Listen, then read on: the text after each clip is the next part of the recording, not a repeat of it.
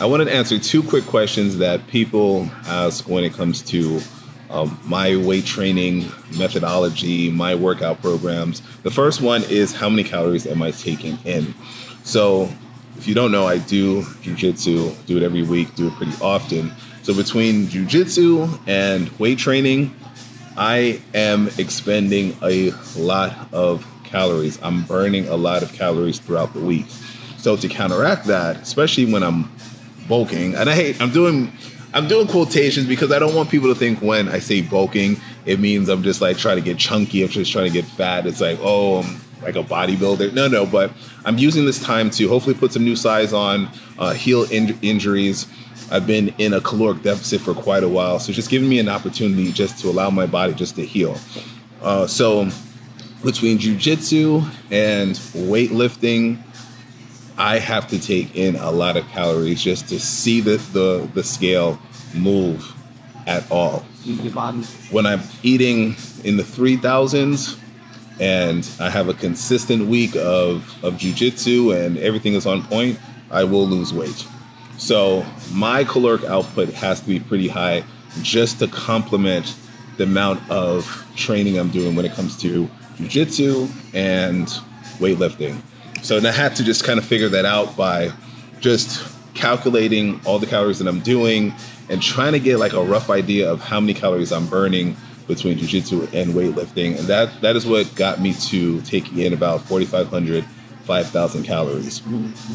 The second question, am I doing cardio while I'm bulking? Absolutely. I do cardio every day, whether I'm leaning out, trying to get bulky, I am doing cardio. And it goes back to jiu-jitsu again, because jiu-jitsu is something that I love it, I train it, it's something I will never stop doing. And I have to be mindful that I want to still make sure I can perform properly, perform well, my body can perform well when doing jiu-jitsu. So if I'm bulking up, I don't want that to now start hindering my performance too much. That's why when I'm trying to gain size or put weight on, it is very slow. It's not like I'm putting on, 3 pounds, 4 pounds a week, right? Because a lot of that would be fat anyway.